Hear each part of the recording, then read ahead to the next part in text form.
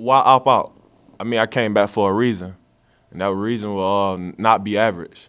I wanted to be great. I came back. I told Coach Novell the reason I came back, and that's the reason I came back to win ball games and help the team out, and I knew we could turn this around. So why opt out? I mean, I don't see why a lot of guys opting out because I know one of the reasons why I came back and one of the reasons I did come back to win ball games and not to be average. So that opting out, that wasn't even on my mind to opt out. Okay. You up?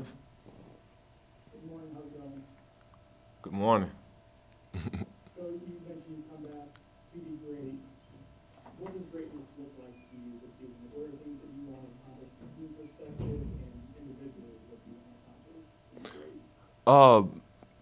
great? Being consistent.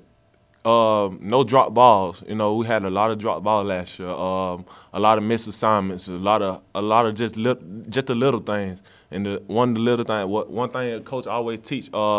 He wanted to always have the little thing, get the little things right. So I felt like just coming back and just doing the little thing gonna be great for me. Being consistent, no drop balls. Being a leader that I could be. Okay, Ira, next question. How are you able to continue your development physically? I know you in the spring, the winter and the spring, you were doing a lot to change your body a little bit. It seemed like that continued even though you guys weren't with the strength and conditioning staff. What were you able to do personally, and how did you manage to maintain that during the hiatus? Like I said, trying to be consistent. I know we couldn't be at the stadium. We couldn't work out with with the coaches or anything. So we had to do it on our own. So we had to get some weights and stuff like that. We had brought some weights to our cribs, and we got it in every day. We ran up hills. We made sure we stayed healthy. They brought us food. They dropped us food off, and made sure everything was right for us. And I appreciate everybody. I appreciate them for that because that helped us out a lot. Even though we was on Zoom a lot, and that really helped us out. We grow as a team just by being on Zoom and being away from each other, and I really appreciate that. Okay, next question will be Kurt Weiler, the Democrat.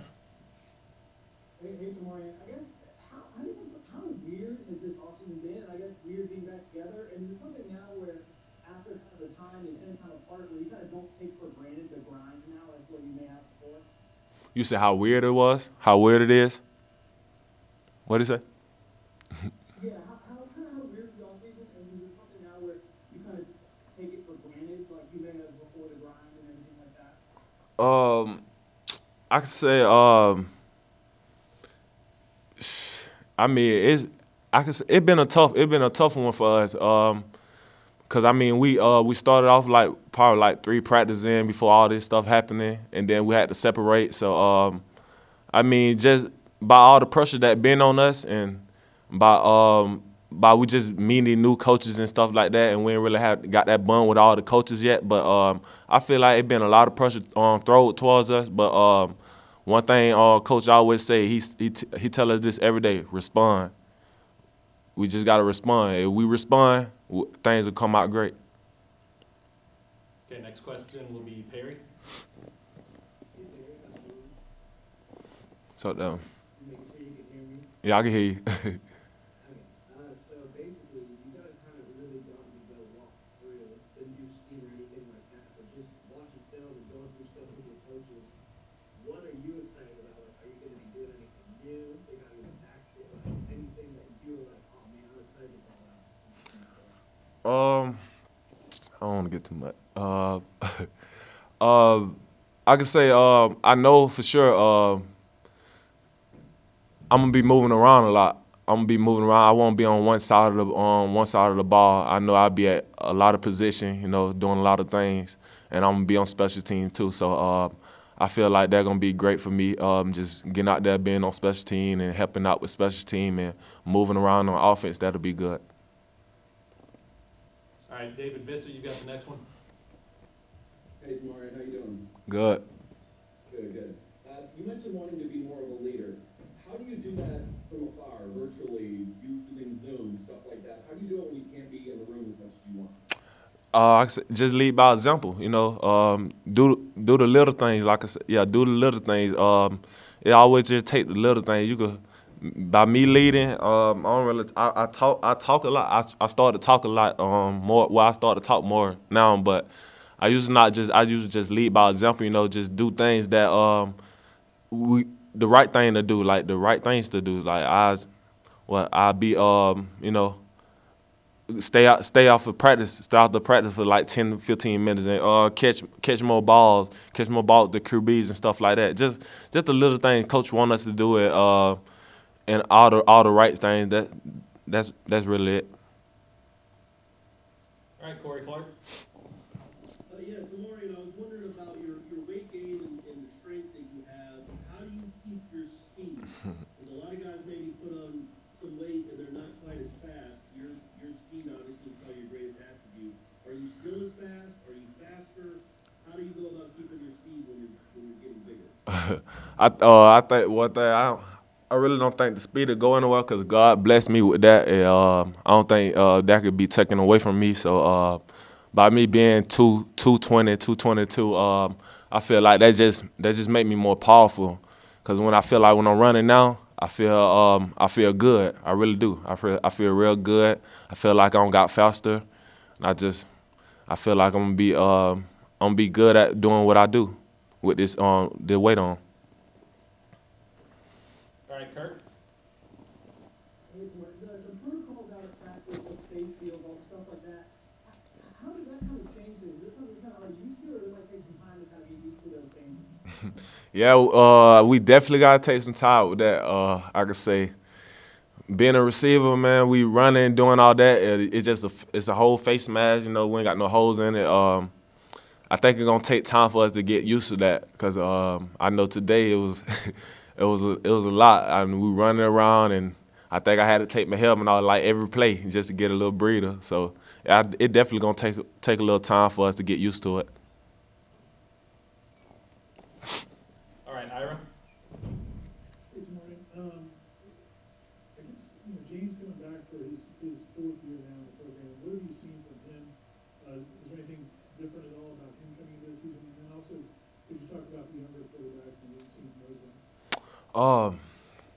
James, he got a different mindset. You know, a lot different mindset. I could tell. I see it in the eyes all the time. He tell me all the time just to stay focused and stuff like that. So I know his mindset different right now. I can say he don't grew a lot. You know, just all the things we done been through, all the last coaches, not knocking no coaches or anything, but all the stuff we done been through, he done been through so much, and I feel like he in the right direction right now, and he got the right coaches around here, and they gonna get him. They gonna turn a lot of things around, and I feel like he gonna lead us in the right direction, and you know, I know he ready to do that, and I feel like he gonna do that, because these coaches right now, they be on us a lot. You know, like I ain't saying like last year coaches weren't on us a lot, but they really be on us a lot. You know, every time he make a mistake, they gonna get on to him and stuff like that. So I feel like he improving a lot, and just by the younger quarterbacks, I see Chubb. You know, he coming along too. When he just get here, you know, he got some things to work on, but he coming along, and Tate, he coming along too. Them boys everybody's just really been working, everybody been grinding. So I'm looking forward to this fall camp and see how things gonna go out. All right, we've got time for about one more. So Perry, if you want to take the last question. Oh, hold on just a second. You brought into the environment question. So basically, assuming it's simple and fair, you've been seeing all the social media stuff. I saw you updated your profile picture. How do you balance like taking that for motivation, also like drowning out the noise? Like where do you walk that line between like whether these people don't know what they're talking about, but also I feel like that a little bit more serious? I want people to doubt me. You know, that push me more. I want people to say I'm not good enough. I can't do this. I can't do that. Cause that just pushed me so much. And when I could embrace that and go put that on the field, I know what I'm gonna do, and I know I know how I'm gonna do it.